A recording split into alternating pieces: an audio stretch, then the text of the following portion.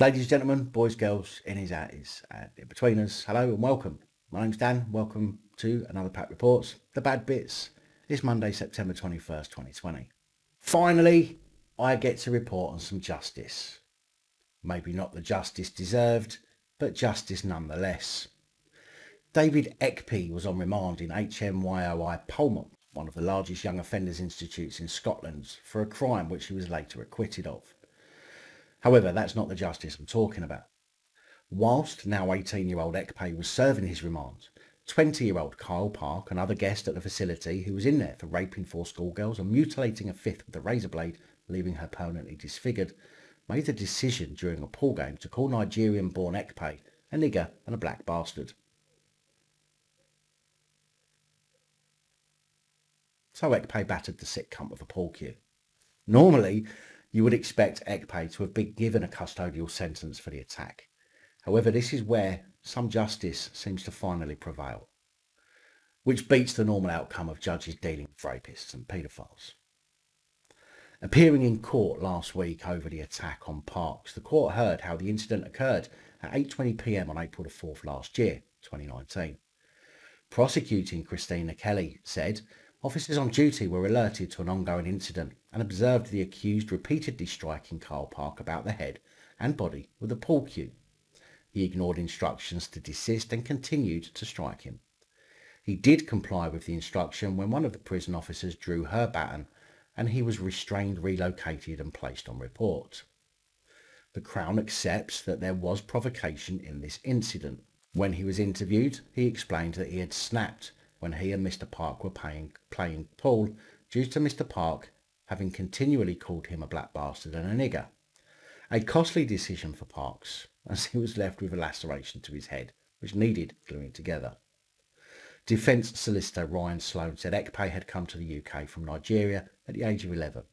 He said he was still only 16 when the incident took place. He was understandably upset and angered at what had been said.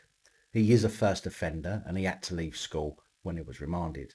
He is now back in full-time education, gaining his qualifications with a view to going to university, and he hopes to work in the medical sector. Sheriff Livingston told Ekpe, 1. There's the admitted provocation. 2. There's the fact that you're a first offender, which is not usually the case when people who are appearing in front of me having committed an offence in Polmont. And 3. There's the fact that you spent 10 months of your life in Polmont for an offence which ultimately you were found not guilty of. In these particular circumstances, I'm prepared to deal with the matter by way of a community payback order as an alternative to custody. Sheriff Livingston ordered Ekpe to carry out just 180 hours of unpaid work, adding, I almost invariably impose custodial sentences on people who assault other people with pool cues in Polmont, but in your case, these are quite exceptional circumstances. And yeah, I'm as shocked as you are that he wasn't locked up again for the assault and the dirty cunt rapist being let out. But the fact the judge in this case made what I would consider to be a decent choice is deserving of being added to this report.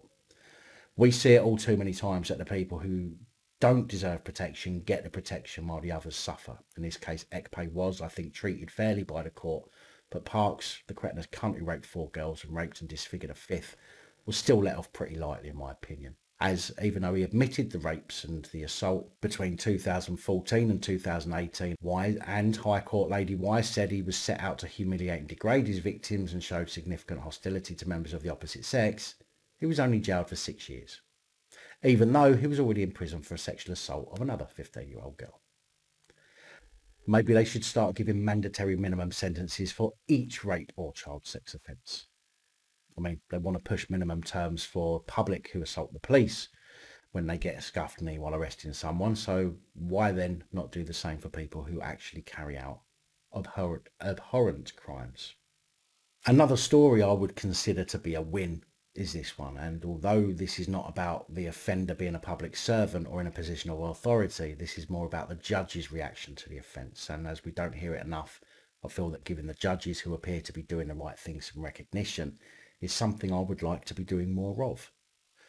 Liverpool Crown Court heard how a 30-year-old filthy cunt paedophile gave money and gifts to a young girl in order to have her perform sexual acts on him during a 7-day trial. Anthony Blore groomed the young victim by giving sweets and cash in exchange for keeping quiet about his sexual abuse. Blore gains the victim's trust and convinced her to touch his dick before escalating the abuse over a perverted 2-year campaign.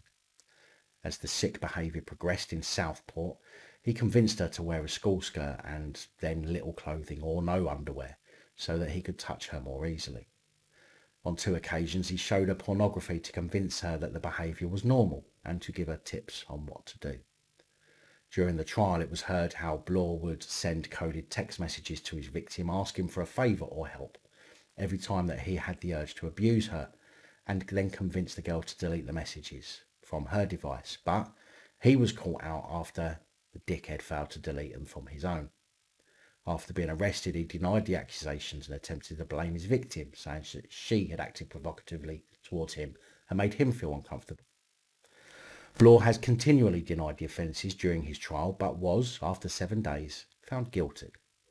Judge Louise Brandon, "You, madam, do have my respect," said, "She has had suicidal feelings. It has affected her schoolwork and has isolated her from friends. She feels the weight of what you have done. She is fearful to go out in case she sees you. I hope she feels some comfort from what happens today. She is a brave and inspiring young girl. You, on the other hand, lied and lied and lied." Judge Louise Brandon deliberated after Blore was found guilty and handed him 15 years in prison, not suspended. Finally, a reasonable and proportionate sentence for a sick paedophile cunt. It's about time we start seeing more of this. In fact, I think Judge Louise Brandon, the judge, should be made the judge in all paedophile cases in Liverpool. Thank you, Judge Brandon, for showing this and other cretinous cunts who think that they will get away with this kind of thing, that they could have a very bad day if you're sitting on that day that they appear in court for these disgusting crimes. Manchester's Minshall Street Court, unlike the last story, has allowed a paedophile to walk free after he was found in possession of over 3,000 indecent images of children, because, he says, of his marriage breakdown. 66-year-old sick piece of shit Peter Brown was allowed to walk free with just an 18-month community order, 150 hours unpaid work, and ordered to sign a sex offenders register for 5 years by paedo-protecting judge Mark Saville, sitting at Minshall Street Crown Court. Brown was at his home in Stockport when the police executed a search warrant, seizing multiple devices, including computers, phones and laptops. Following analysis of the devices, Brown was found to be in possession of images of children, including 20 Category A images. In the police interview, he told officers he had resorted to watching indecent material following the breakdown of his marriage. He also claimed he didn't download the images, but instead clicked on website links through social media site Tumblr, which led him onto these sites. There was also evidence that he had searched for sentencing guidelines for child pornography offences, the court was told. Exactly what you would expect to find from someone who didn't purposely download the images, wouldn't you say? Brown pleaded guilty to 3 offences of making indecent images of children. The court heard that the images were accessed between 2002 and 2012. That's some drawn-out marriage fucking breakdown. The court heard that there were 20 Category A images, 98 Category B, and 3,143 Category C. In mitigation, his defence lawyer, Richard Orme, said 2.5 years ago he admitted to the offences to the police. It's taken 2.5 years to charge him. All that time he has been concerned about his liberty. He has already served the equivalent of a 5-year sentence. He has made a full confession to his family and has not sought to hide anything. He has been humiliated and is a proper candidate to be humiliated. Humiliated. A candidate to be humiliated. No. He's a candidate for hanging from a fucking lamppost. Sentencing him, Judge Mark Saville said, "Your defence counsel has made submissions on what can be said for you. This weighs heavily against the abuse of young children. It's vile, unforgivable, and it's criminal that you have played your part in that. This went on for quite some time, but there has been no further offending since 2012. I can just be persuaded that the sentence of imprisonment can be suspended." So it's that unforgivable that we'll let you go home. Brown of Ernest Street. I'm not sure I said that properly. I better say it again. I'll cut this bit out anyway. But Brown of Ernest Street was also handed a 1-month curfew to stay at his address between 7 PM and 7 AM, and he was made subject of a sexual harm prevention order for 5 years. I must remember to cut that bit out so I don't say his name and address twice. 63-year-old sick fuck Stephen Fullerton from Northumberland has been spared jail by Judge Julie Clementson at Newcastle Crown Court after he repeatedly stood in his living room window, naked, wanking himself off to school children as they passed his home. Children who saw Fullerton's actions informed a teacher who attended the address to investigate and found Fullerton pulling himself off in full view of passers-by. Even after being arrested and released under investigation, Fullerton continued to re-offend and already has a conviction from 2009 for making indecent images of children. Clearly this guy is a sick cunt and needs to be taught that it is not okay. However, even though Judge Julie Clementson said that Fullerton presents a risk to children which needs to be addressed if children are to be protected from him, she thought it appropriate, rather than hang the cunt, to give him just 4 months in prison. Suspended for 2 years. Now let's put this into perspective. I got 18 months suspended for 2 years for growing some weed.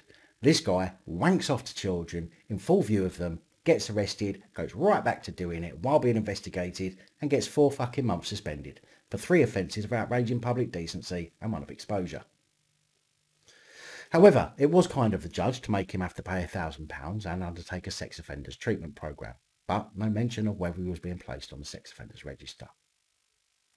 And I genuinely thought female judges would be less inclined to protect these sick fucks, as it's less likely for females to be paedophiles, meaning that there's less chance that females in the judiciary are paedophiles themselves, unlike the majority of the male judges protecting their own. Allegedly.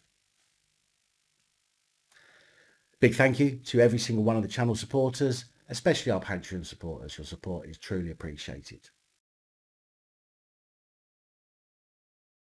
And that is all I have for you in today's Too Much for YouTube. Please remember to like, remember to share, comment and subscribe. Let me know your thoughts, as know many of you will. Until next time, stay safe, look after each other, film the police and other officials. Good night, all. Thank you for taking the time to watch this video. If you like the content and you'd like to help support the channel, you can do so. In the description of every video there are some links to ways that you're able to help support the channel so I can continue putting out content. If you're unable to help us in that way, hit that subscribe button up the top there. If you haven't already, become a subscriber. That is support enough. Share the videos, comment, like, it all helps. If you're looking for something else to watch, up top there is my latest video. Down the bottom there is a video that YouTube recommends for you.